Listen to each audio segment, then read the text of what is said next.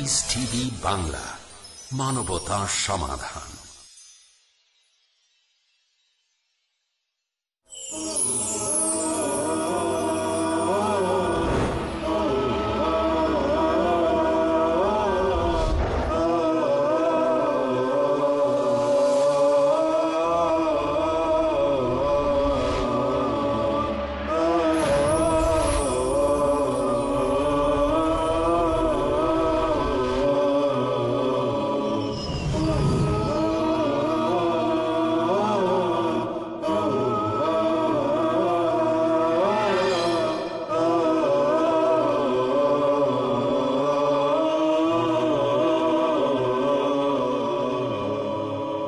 السلام عليكم ورحمة الله وبركاته.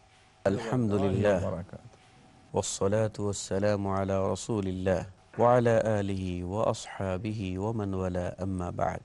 Piece TV বাংলার সারা বিশ্বের সম্মানিত সুধী ও দর্শকবৃন্দ, সকলকে আন্তরিক স্বাগত ও মোবারকবাদ জানিয়ে আজকে আমরা একটি বিশেষ গুরুত্বপূর্ণ বিষয়ে আপনাদেরকে আমন্ত্রণ জানাচ্ছি। আজকের এই গুরুত্বপূর্ণ বিষয় হচ্ছে সন্তান প্রতিপালন। এটি কত গুরুত্বপূর্ণ বিষয় যা আমরা আমাদের সম্মানিত ওলামায়ে কেরাম, যাদেরকে স্টুডিওতে আমরা আমন্ত্রণ জানিয়েছি এবং যারা সদয় সম্মতি জ্ঞাপন করে শত ব্যস্ততা সত্ত্বেও স্টুডিওতে এসে আমাদেরকে ধন্য করেছেন। আসুন আলোচনার শুরুতে তাদের সাথে পরিচয় হই। আমার ডানে উপবিষ্ট আছেন জনাব শেখ সাইফুদ্দিন বেলাল আল মাদানী। আসসালামু আলাইকুম ওয়া রাহমাতুল্লাহি এবং ওয়া বারাকাতুহু। আমরা দেখতে পাচ্ছি আমাদের বাম পাশে উপবিষ্ট রয়েছেন শেখ আমানুল্লাহ মাদানী। আসসালামু আলাইকুম ওয়া রাহমাতুল্লাহি ওয়া বারাকাতুহু। এবং সর্ববামে যিনি উপবিষ্ট রয়েছেন জনাব শেখ ইউসুফ আব্দুল মজিদ। আসসালামু আলাইকুম ওয়া রাহমাতুল্লাহ। সম্মানিত সুধী ও দর্শকবৃন্দ, সম্মানিত অতিথিদের সাথে আমরা আলোচনা করব। আলোচনায় রয়েছে আপনাদের সাথে আপনাদের প্রিয় সাথী মোহাম্মদ হারুন হোসেন। সুধী ও দর্শকবৃন্দ, আলোচনার বিষয় হচ্ছে সন্তান লালন পালন।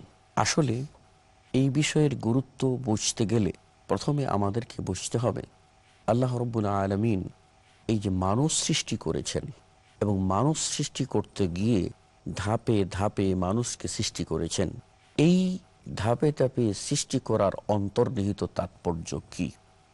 প্রথমে আমরা জনাব শেখ সাইফুদ্দিন বেলাল সাহেবের কাছে যাব এবং জানতে চাইব যে জনাব শেখ সাইফুদ্দিন বেলাল, আল্লাহ সুবহানাহু ওয়া তাআলা চাইলেই তো ইযা আরাদা শাইআন আন ইয়াকুলা লাহু কুন ফায়াকুন, তিনি যখন চান কোনো কিছু বললেই তো হয়ে যায়।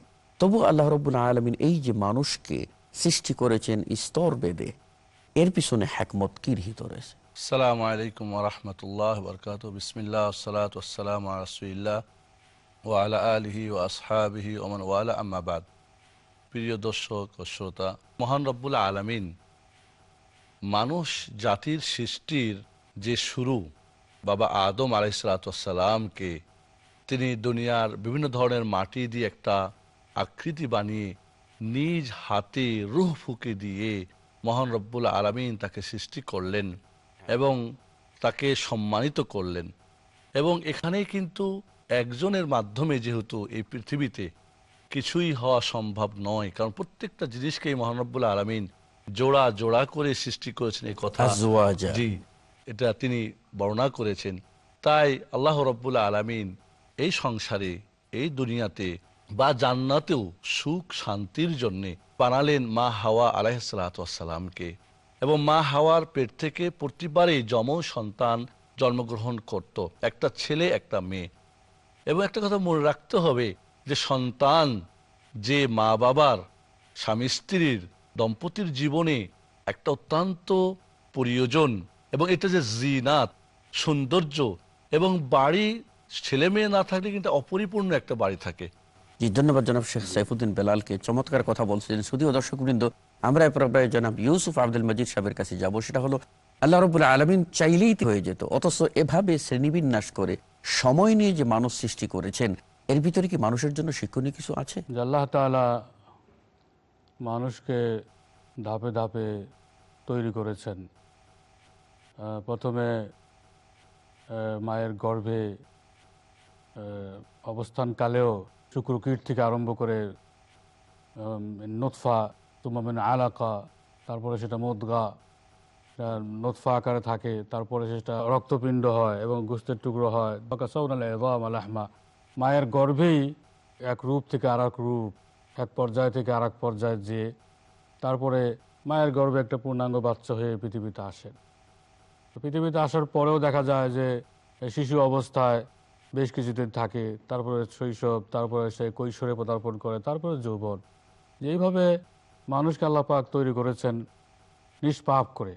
জন্ম হয় মানুষ নিষ্পাপ হয়ে, তারপরে ধীরে ধীরে তার যৌবন, কৈশোরে তার এই নিষ্পাপ জীবনকে যাতে করে সে সুন্দর করে গড়তে পারে, যেভাবে আল্লাহ তাআলা করে। একজন মানুষ জন্ম হয়েই শিক্ষিত, আলেম, বড় কিছু হয়ে যায় না।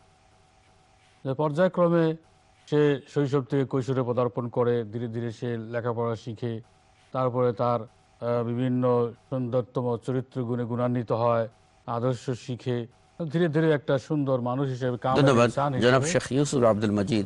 আমাদেরকে যেটা বলতে চাচ্ছিলেন যে এর পিছনে যে ধাপে ধাপে সৃষ্টি করার অন্যতম যে হিকমত, আমরা তার আলোচনার মাধ্যমে একটা জিনিস বুঝতে পারলাম যে কয়টি ধাপে মানুষকে সৃষ্টি করা হয়।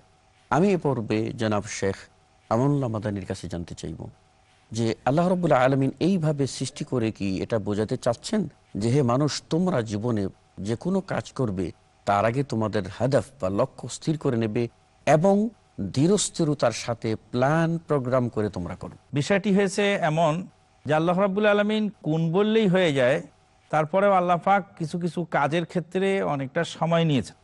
যেমন আসমান জমিন 6 দিনে সৃষ্টি করেছেন। আল্লাহ কুন বললে ইন্নামা আমরুহু ইযা আরাদা শাইআন আইয়াকুল লাহু কুন ফায়াকুন, কুন বললেই হয়ে যেত। কিন্তু 6 দিন লাগানোর পিছনে উলামায়ে কেরামগণ বলেন যে এর মধ্যে হিকমত হলো এই, বান্দাকে শিক্ষা দিচ্ছেন যে কোনো কনস্ট্রাকটিভ কোনো কাজ করতে হলে, কোনো গুরুত্বপূর্ণ প্রোগ্রাম নিতে হলে তোমরা ধীরে সুস্থে করো। আর সন্তান লালন পালনের ক্ষেত্রে আল্লাহ রাব্বুল আলামিন তো মানুষ সৃষ্টি করেছেন 4 পদ্ধতিতে। এক পদ্ধতিতে নারী এবং পুরুষের কোনো সংস্রব ছাড়াই আদম আলাইহিস সালামকে সৃষ্টি করেছেন। মা হাওয়াকে সৃষ্টি করেছেন আদম আলাইহিস সালাতু ওয়াস সালামের পাঁজরের হাড্ডি থেকে। পুরুষের ওসিলা নিয়ে, পুরুষের মাধ্যমে আল্লাহ পাক নারী সৃষ্টি করেছেন। ঈসা আলাইহিস সালাতু ওয়াস সালামকে নারীর মাধ্যমে সৃষ্টি করেছেন, সেখানে কোনো পুরুষের সংস্রব নাই। বাকি মানুষগুলিকে আল্লাহ পাক সৃষ্টি করেছেন নারী এবং পুরুষের সংস্রবের মাধ্যমে। তো এখানে যখন বাচ্চাটা পেটে আসে, আমরা সূরা আর রহমানের ওই আয়াতটা পড়লে খানিকটা আমরা ক্লিয়ার হতে পারি। আল্লাহ পাক বলছেন আর রহমানু আল্লামাল কোরআন খালাকাল ইনসানা আল্লামাহুল বায়ান। রহমান মানুষকে সৃষ্টি করেছেন, ভাষা শিক্ষা দিয়েছেন। এর আগেই বলছেন আর রহমানু আল্লামাল কোরআন, রহমান কোরআন শিক্ষা দিয়েছেন। তারপরে বলছেন খালাকাল ইনসানা আল্লামাহুল বায়ান। তার ওখান থেকে আমরা বুঝতে পারতেছি যে মানুষ সৃষ্টি হওয়ার আগেই, সন্তান আসার আগেই পিতামাতা বিবাহ শাদীর পর থেকে একটা প্ল্যান তৈরি করবে সন্তান কিভাবে হবে। অন্য আর এক আয়াত আমরা বুঝতে পারছিলাম যেখানে যখন তার মায়ের পেটটা যখন উঁচু হয়ে গেল, তখন সে বলছে আল্লাহ আমাকে যদি একটি নেককার সন্তান দান করো তাহলে আমরা তোমার শুকরিয়া আদায় করব। তারপরে যখন বাচ্চাটা হয়ে গেল তখন আল্লাহর সাথে শরিক করে। তো এই যে পিতামাতা একটি পূর্ব প্ল্যান পরিকল্পনার মাধ্যমে, যেটা আমাদের শেখ ইউসুফ আব্দুল মজিদ সাহেব বললেন যে পূর্ব প্ল্যানের মাধ্যমে সেই সংসারটা কিভাবে গড়ে উঠবে, সন্তানটা কিভাবে লালিত পালিত হবে, তার থাকা বাসস্থান, তার কর্মসূচি, তার শিক্ষা দীক্ষা, চিকিৎসা ইত্যাদি সার্বিক প্রস্তুতি হবে এবং এর মধ্যে সে একটি প্ল্যান তৈরি করবে এবং পিতামাতার সহযোগিতা নেওয়ার কারণে তার প্রতি তারা শ্রদ্ধাশীল হবে। এইভাবে সমাজ সংসারকে আল্লাহ পাক একে অপরের দায়বদ্ধতা এবং একে অপরের দায়িত্বশীলতা এবং একে অপরের প্রতি শ্রদ্ধা ও স্নেহের বন্ধন দিয়ে আল্লাহ পাক এই পৃথিবীকে সাজিয়েছেন। তো সুতরাং আমরা বলতে পারি এর মধ্যে একটা বিরাট হিকমত রয়েছে। আমাদের সময় এসেছে এই পর্বে একটু বিরতি নেওয়ার জন্য। ছোট্ট একটা বিরতি নিচ্ছি, তারপর আবার ফিরে আসব আপনাদের সাথে আপনাদের প্রিয় অনুষ্ঠানে ইনশাআল্লাহ তাআলা। ততক্ষণে আপনারা আমাদের সাথেই থাকুন।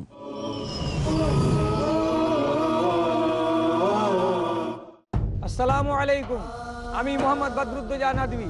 আপনারা দেখছেন piece TV Bangla. Who was the first prophet? Was a prophet the first one to read and write? Did God speak to a prophet? A prophet in a prison. A prophet who commanded the birds, insects, and animals? Want to know more? Join us for Stories of the Prophet. নবীদের কাহিনী আজ সন্ধ্যা ৭টায় বা পুনঃ সম্প্রচার সকাল ১১টায় বাংলাদেশে piece TV বাংলায়।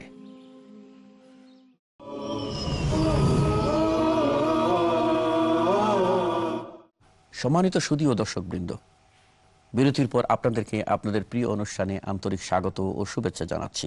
আমরা স্পষ্ট করে যেটা আপনাদেরকে বলে দিয়েছি কোরআন ও হাদিসের আলোকে, যে অবশ্যই আপনাকে আপনার সন্তান প্রতিপালনের জন্য একটি পরিকল্পিত সুসজ্জিত সংসার গঠন করতে হবে এবং তারই মাধ্যমে আপনি কিন্তু আপনার সন্তানকে প্রতিপালন করতে পারবেন।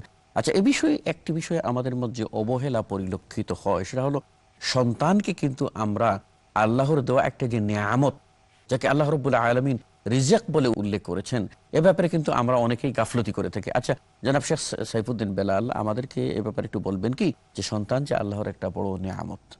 জি, নিঃসন্দেহে আল্লাহ রাব্বুল আলামিন মানব জাতির সুখ ও শান্তির জন্যে, সৌন্দর্যের জন্যে সন্তানকে একদিক থেকে জিনাত বলা হয়েছে, যে সৌন্দর্য, আরেক থেকে বলা হয়েছে যেটা মানুষের, যার প্রতি মানুষ আকৃষ্ট হয়। এ পর্যায়ে আল্লাহ রাব্বুল আলামিন এটা ভাগও করে দিয়েছেন যে এই নিয়ামত কিভাবে তিনি দান করেন। যাকে চান তিনি মেয়ে দান করেন, যাকে চান তিনি ছেলে সন্তান দান করেন, কাউকে আবার ছেলে মেয়ে উভয়টাই দান করেন, কাউকে আবার বন্ধা করেন। তাহলে আমরা এখানে চারটা ভাগ দেখতে পাই। কাউকে শুধু মেয়ে দান করেন, এবং এই ক্ষেত্রে আমরা বলবো মেয়ের কথা আল্লাহ আগে বলেছেন, প্রথমে মেয়েকে। তাহলে এখানে নিঃসন্দেহে প্রথমে রাখাটার ব্যাপারটা একটা গুরুত্ব রয়েছে, যেটা আমরা হয়তো আলোচনার পরে আসবো। 2 নম্বরে শুধু ছেলে সন্তান দান করেন। 3 নম্বর যাকে ছেলে মেয়ে উভয়টা দান করেন। আবার কেউ আছেন যাকে কোনোটাই দেন না। তাহলে এই যে আল্লাহ রব্বুল আলমিনের এটা দান, রব্বুল আলমিনের এটা অনুগ্রহ, যাকে ফজল ও করম বলা হয়েছে। এই যে স্বামী স্ত্রীর মিলনের মাধ্যমে আল্লাহ যা লিখে রেখেছেন, আল্লাহর যে ফজল, আল্লাহ রব্বুল আলমিন যে তার দান, এটা যে একটা তার নেয়ামত, এটা আমাদেরকে উপলব্ধি করতে হবে। ধন্যবাদ জনাব শেখ সাইফুদ্দিন বেলালকে, চমৎকার আলোচনা করছিলেন। আমরা এখন ফিরে যাবো জনাব শেখ ইউসুফ আব্দুল মজিদের কাছে, যেখানে আমরা দেখতে পাচ্ছি যে আমাদের নবী মুহাম্মদুর রাসূলুল্লাহ সাল্লাল্লাহু আলাইহি ওয়াসাল্লাম সারা জগৎবাসীর জন্য শ্রেষ্ঠতম আদর্শ, এবং এর চেয়ে উত্তম আদর্শ নমুনা হতে পারে না। তিনি কিন্তু স্বামী স্ত্রীর মিলনের পূর্বে একটা দোয়া শিখিয়েছেন, যার মধ্যে সন্তানকে কিন্তু রিজক হিসাবে উল্লেখ করা হয়েছে। এ প্রসঙ্গে আপনি কিছু বলবেন কি? দোয়াটা কি এবং দোয়ার অর্থটা বললে হয়তো মানুষ, আমাদের শুধু দর্শকবৃন্দ উপকৃত হতেন। আমরা একটা বিষয় বর্তমানে লক্ষ্য করছি, যেটা আমাদের সমাজে বলা হয় যে জনসংখ্যার বিস্ফোরণ হয়েছে নাকি, যার ফলে আমাদের দেশে রাষ্ট্রীয় পর্যায় থেকে জনসংখ্যাকে নিয়ন্ত্রণ করবার জন্য বিভিন্ন রকমের উপদেশ এবং প্রচারণা চালানো হয়, উপদেশ দেওয়া হয় বিভিন্ন মাধ্যমে। তো সেখানে এটা বলা হয় যে বিয়ে করার পরে তোমার কাঙ্ক্ষিত সন্তানকে তুমি বিলম্বিত করো, যাতে করে সন্তান কম হয়। যখন তুমি বিয়ে করলে, বিয়েকে প্রথমে বিলম্বিত করবার জন্য উপদেশ দেওয়া হয় যে বিয়ে 40-এ গিয়ে হোক, তারপরে 50-এ গিয়ে হয়তো একটা সন্তান হবে, 2টো সন্তান হবে, তারপরে এই 2টো সন্তানের বেশি হলে তো রাষ্ট্রীয় পুরস্কার পাওয়া যায় না। তো এইভাবে যারা বিয়ে করেন এবং বিয়ের উদ্দেশ্য যারা মনে করেন যে শুধুমাত্র সেক্সুয়াল এনজয়মেন্ট, যে জৈবিক চাহিদা পূর্ণ করা, তারা তো আর দোয়া পড়ার প্রয়োজনীয়তাও বোধ করবেন না। কিন্তু আসলে তো বিয়ের লক্ষ্য উদ্দেশ্য আল্লাহ তাআলা ইমতিদাদুল হায়া, যে আমি এসেছি দুজনের স্বামী স্ত্রীর মিলনের মাধ্যমে, এবং আমরাও যখন বিয়ে করব তো আমরাও আমাদেরও মাধ্যমে ভবিষ্যৎ প্রজন্মকে আমরা রেখে যাব। তো সেক্ষেত্রে আমাদের প্রজন্ম বিয়ের মূল একটা উদ্দেশ্য, এবং আল্লাহ তাআলা ঘোষণা করেছেন তোমরা স্বামী স্ত্রী হিসেবে যখন মিলিত হও তখন তোমাদের অবতাগু মা কাতাবাল্লাহু লাকুম, চমৎকার কথা, যে অবতাগু মা কাতাবাল্লাহু লাকুম, যে মিলনের মাধ্যমে তোমরা সন্তান লাভের আশা আল্লাহর দরবারে করো। যখন নাকি মিলনের মাধ্যমে সন্তান লাভের আশা আমার থাকবে, তখন আমি দোয়া পড়বো, যে দোয়াটা রাসূল করিম সাল্লাল্লাহু আলাইহি ওয়াসাল্লাম শিখিয়েছেন, বিসমিল্লাহ আল্লাহুম্মা জান্নিবনা শাইতান ওয়া জান্নিবিশ শাইতানা মা রাযাকতানা। যে সন্তান আমরা কামনা করছি, যে শয়তান যেন এর মাঝখানে আমাদের মাঝে এসে আমাদেরকে ক্ষতিগ্রস্ত না করে এবং আমাদের সন্তানকে ক্ষতিগ্রস্ত না করে, শয়তানকে আমাদের থেকে রব্বুল আলামিন আপনি দূরীভূত করে দিন। ধন্যবাদ জনাব শেখ ইউসুফ আব্দুল মজিদকে। আমরা স্পষ্ট জানতে পারলাম যে একজন মুমিন তার জীবনটাকে অহেতুক কোনো কিছুর উপরে দাঁড় করাবে না, বরং তার একটা লক্ষ্য সুন্দর থাকবে। আর দাম্পত্য জীবনের সূচনাতেই সে যখন বাসর রাত্রে যাবে, শুধু এনজয়ের জন্য না, সেখানে আল্লাহ যে তাদেরকে সুন্দরতম একটা পরিবেশে মিলিয়ে দিয়েছেন তার কৃতজ্ঞতা আদায় করবে এবং সূচনাতেই বলবে বিসমিল্লাহ, আমি এই যে আল্লাহর নিয়ামত পেয়ে নিয়ামতের মধ্য দিয়ে আরও নিয়ামত প্রার্থনার জন্য যাচ্ছি, সন্তান সন্ততি লাভ করতে যাচ্ছি, সেখানে আমি শুরু করছি আল্লাহর নাম নিয়ে। এরপর আমাদের এই দাম্পত্য মিলনের জন্য শয়তান কোনো প্রবঞ্চনার শিকার না করে তার থেকে আশ্রয় প্রার্থনা করতেছি। সাথে সাথে আমরা এটাও আশ্রয় প্রার্থনা করতেছি যেন আল্লাহ আমাদেরকে এ মিলনের মাধ্যমে যে সন্তান দান করবেন, যে রিজেক দান করবেন, দেখুন সন্তানকে এখানে রিজেক বলা হয়েছে, সে রিজেক দান করবেন, তাতে যেন শয়তান তাদের কোনো অনিষ্ট সাধন না করতে পারে। আমি এই মর্মে সংক্ষিপ্তভাবে জনাব শেখ আমানুল্লাহ মাদানীকে বলবো যে সন্তানকে রিজেক বলে আল্লাহ রাব্বুল আলামিন যে কত বড় একটা নিয়ামতের কথা বলেছেন, এই প্রসঙ্গে আপনি একটু বিস্তারিত বললে। ধন্যবাদ। সন্তান আমাদের একটি বড় নিয়ামত, আল্লাহর দেওয়া একটি বড় নিয়ামত। সন্তানের আগের বড় নিয়ামত হলো সন্তানের মা, যেটা আমরা বিবাহের অনুষ্ঠানে আলোচনা করেছিলাম একবার, যে সন্তানের জন্য একটি ভালো মা চয়ন করতে হবে, সন্তানকে একটি ভালো মা দিতে হবে। অর্থাৎ একটি ক্ষেত আমরা চয়ন করলাম ফসল আবাদের জন্য, তো মানুষ থেকে মানুষ উৎপন্নের জন্য যে ক্ষেত, সেই ক্ষেতের নাম নারী। সেই ফসল আবাদের সেই ক্ষেত চাষ করতে গিয়ে আমরা বলতেছি বিসমিল্লাহে আল্লাহুম্মা জান্নিবনা শাইতান ওয়া জান্নিবিশ শাইতানা মা রাযাকতানা। আমাদেরকে যে রুজি দিয়েছেন সেই রুজিকে যেন শয়তান প্রভাবিত করতে না পারে। অন্য হাদিস থেকে আমরা যা বুঝতে পারতেছি তা হলো যে যখনই এই দোয়া না পড়া হবে তখনই শয়তান এসে সেখানে পার্টিসিপেট করবে, অংশগ্রহণ করবে। তাহলে সন্তান তো ভালো হতে পারে না। সন্তান যে একটি রিজিক আল্লাহর দেওয়া, একটা নিয়ামত। কত মানুষ সন্তানের জন্য পাগল পাড়া হয়েছে। জাকারিয়া আলাইহিস সালাতু ওয়াস সালাম আল্লাহর কাছে দোয়া করলেন, আল্লাহ তুমি আমাকে সন্তান দান করো। এইভাবে জাকারিয়া আলাইহিস সালাতু ওয়াস সালাম এত বড় জালিলুল কদর নবী, তিনিও আল্লাহর কাছে সন্তান কামনা করলেন। আমরা দেখেছি যে নবী রাসূলগণও সন্তান কামনা করেছেন এবং কোন কোন জায়গায় তারা বলছেন যে আমার পরবর্তীতে তারা আমাদের ওয়ারিস হবে, আমার এই দায়িত্ব তারা পালন করবে। তো শুধু তাই নয়, সন্তান বড় নিয়ামত। সন্তান বাচ্চা ছেলে যখন যে দোয়াগুলি পড়ে, যেই আয়াতগুলি পড়ে, সেগুলি তো তাদের নামায় আমলে লিপিবদ্ধ হয় না, যেহেতু তারা নাবালক, তাদের তো অ্যাকাউন্ট খোলে নেই। তারা যতগুলি দোয়া পড়বে সব পিতামাতার নামায় আমলে লিপিবদ্ধ হবে এবং তাদের উস্তাদ এবং তাদের সহযোগী যারা আছে তাদের নামায় আমলে লিপিবদ্ধ হবে। কাজে এটা একটা বড় নিয়ামত। এবং এখান থেকে সবুরের প্রশিক্ষণ হচ্ছে, সন্তানের মুখে একটি খাবার তুলে দিলে সেটা সাদকা হচ্ছে, সন্তানকে চুমু খেলেও সওয়াব পাওয়া যাচ্ছে, আদর করলেও সওয়াব পাওয়া যাচ্ছে। রাসূলুল্লাহ সাল্লাল্লাহু আলাইহি সাল্লাম নাতিকে চুমু দিলেন। জনৈক সাহাবী আকরা বিন হাবিস রাদিয়াল্লাহু তাআলা আনহু বললেন, ইয়া রাসূলুল্লাহ, আমার 11টা সন্তান, তা আমি চুমু দেই না, আপনি নাতিকে চুমু খেলেন। রাসূলুল্লাহ সাল্লাল্লাহু আলাইহি ওয়াসাল্লাম বললেন যে আকরা, তোমার অন্তর থেকে যদি আল্লাহ মহব্বত তুলে নেয় তো আমার তো কিছু করার নেই। তো এটা একটা চমৎকার বিষয় যে আপনি সন্তানকে আদর করবেন এবং কোলে কাঁখে জড়িয়ে নেবেন, বুকে জড়ায় নেবেন। যতবার বুকে জড়াবেন তখন আপনার দিলের সাথে তার দিল মিলবে এবং মহব্বত বাড়বে। সেই মহব্বতই দেখা যায় পরবর্তীতে বাপ যখন বৃদ্ধ হচ্ছে, দুর্বল হচ্ছে, তখন আবার সেই সন্তান সেই বাপকে সহযোগিতা করছে, খানা খাবার খাওয়াচ্ছে। এটা একটি বিরাট নিয়ামত।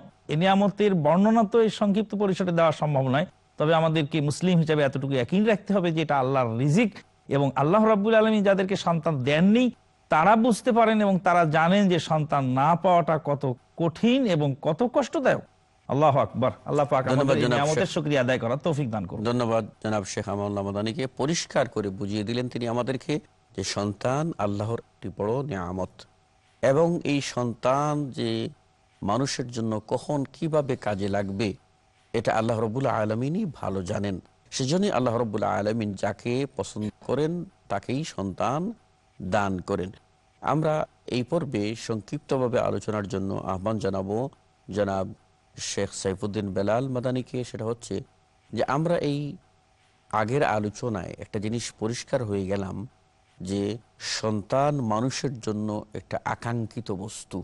যুগে যুগে নবী ও রসুলগণ সন্তানের জন্য কামনা করেছেন, এবং বর্তমানে জগৎ সংসারেও আমরা এমনও মানুষ যাদেরকে দেখছি যারা নিঃসন্তান, তারা সন্তানের জন্য কতই বেদনা করে থাকেন। আমাদের এক বন্ধু আলেম মানুষ, তার সন্তান নেই।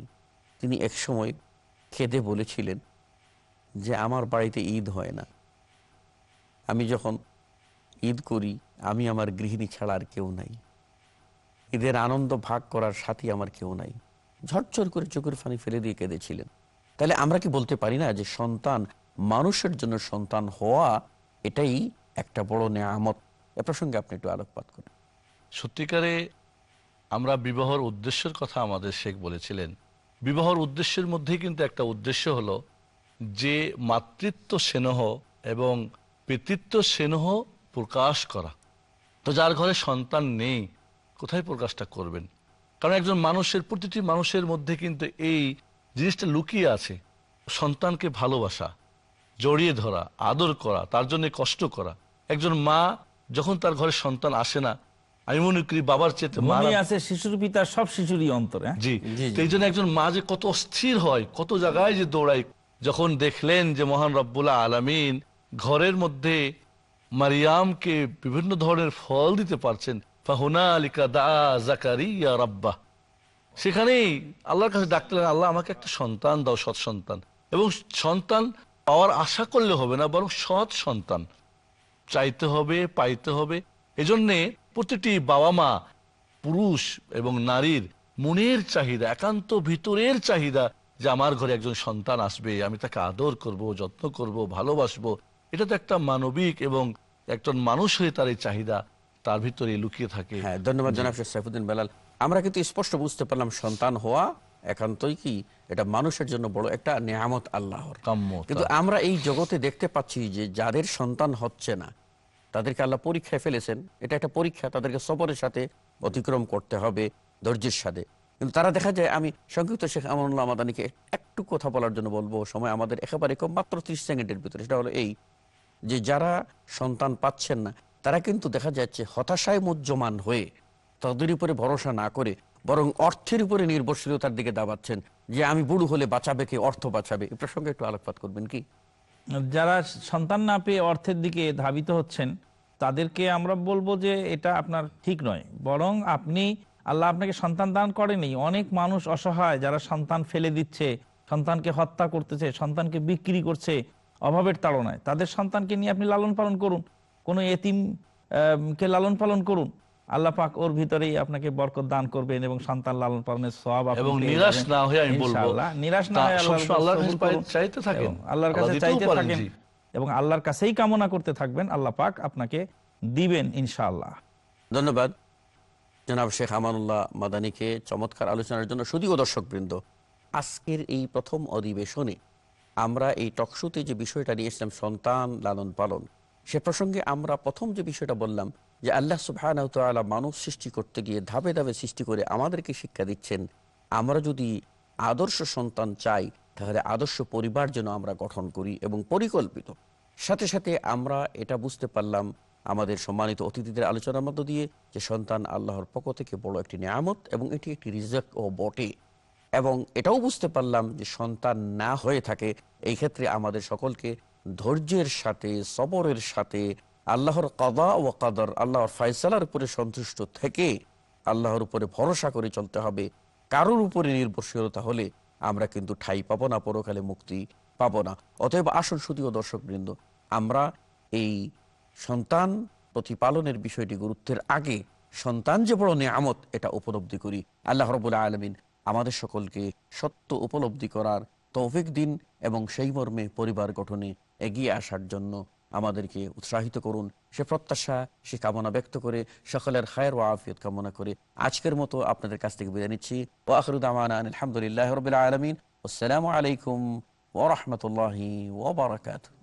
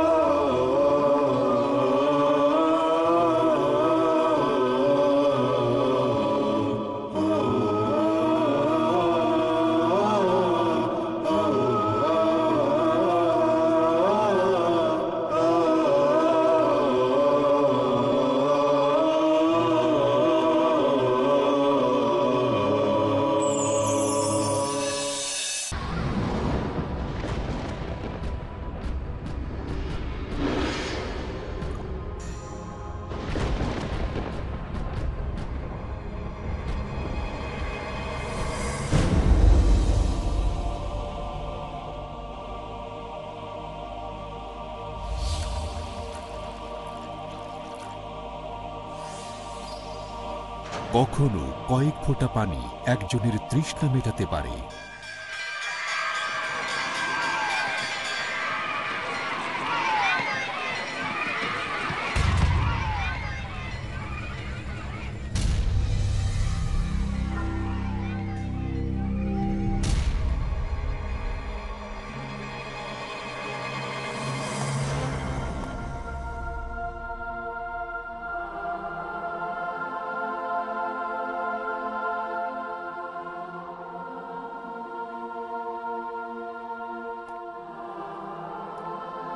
কখনো একটি সাহায্যের হাত মানুষের মুখে হাসি ফোটাতে পারে। আমাকে খেলনাটা একটু দাও না, দাও না, দাও না। না, দেব না, দেব না, দেব না।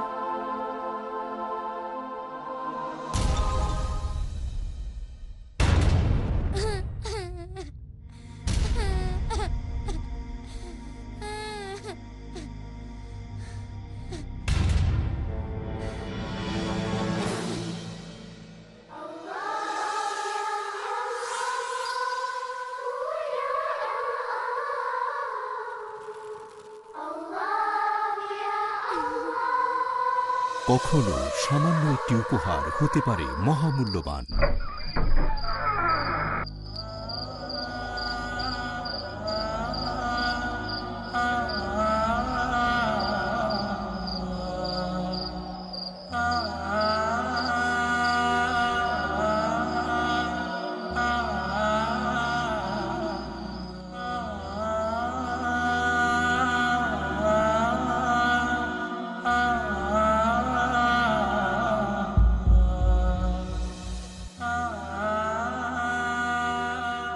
কখনো একটি জীবন দর্শন মানুষের মনে জাগাতে পারে আশার আলো। তবে আমাদের জীবনের সবচেয়ে গুরুত্বপূর্ণ হলো পেছনে ফেলে আসা আমাদের পদচিহ্ন। মুক্ত হস্তে দান করুন, সেই পদচিহ্নই রেখে যান যেভাবে স্রষ্টা আমাদের জীবনটাকে পরিচালিত করতে বলেছেন। পিস টিভি, মানবতার সমাধান। আপনাদের ডোনেশন আর জাকাত পাঠিয়ে দিন। পিস টিভিকে সমর্থন করুন। ডোনেশন এবং জাকাত পাঠানোর ঠিকানা IRFI আল Ryan bank, quadrant code 48 Calthorpe road, Birmingham, UK। Post code B151TH, short code 300083, Swift BIC code IBO BZB22, IBAN GB52LOYD 30963401024192, pound account number 011323001, euro account number 011323002, US dollar account number 011323003। টাকা পাঠিয়ে আমাদের email করুন admin@peacetv.tv। Piece TV, মানবতার সমাধান।